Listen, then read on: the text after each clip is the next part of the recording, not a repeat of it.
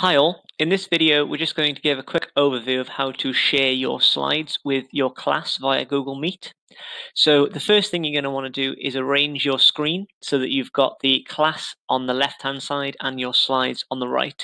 So if your slides open in a different tab, then just click, hold the mouse button down and drag that tab outside the window.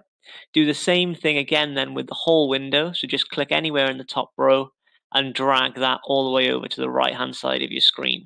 Once you've done that and you click the Google Meet window on the left hand side, you should have a nice split screen between your class on the left and your slides on the right. Press the drop down arrow next to the big present button on Google Slides and choose presenter view. Once you've done that, you should get this full screen pop up. If you press F11 to exit that full screen, you should still have your speaker notes available in a separate window.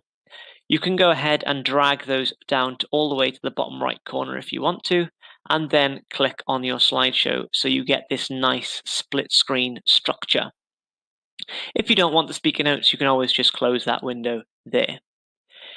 To present your slideshow to your learners, if you click Present Now, select a Chrome tab for this because this is always best. All of your video and your sound and animation comes through. Click that. Make sure you don't choose the presenter view to present here. You just want the standard slides and click Share. It'll tell you that you're sharing this tab to Google Meet, and it'll tell you in Google Meet that you're presenting to everyone.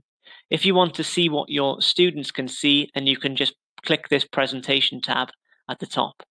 To make that slightly bigger for them, you can go back over to your slideshow and click that little icon, which says it's full screen, but in this mode, it doesn't actually full screen, it just brings everything a little bit bigger. If you want to go back and view your class again, just unpin the presentation and you should see your class back in this window. If you have any questions or you need any further hints or tips or support, just visit the link just directly underneath this video.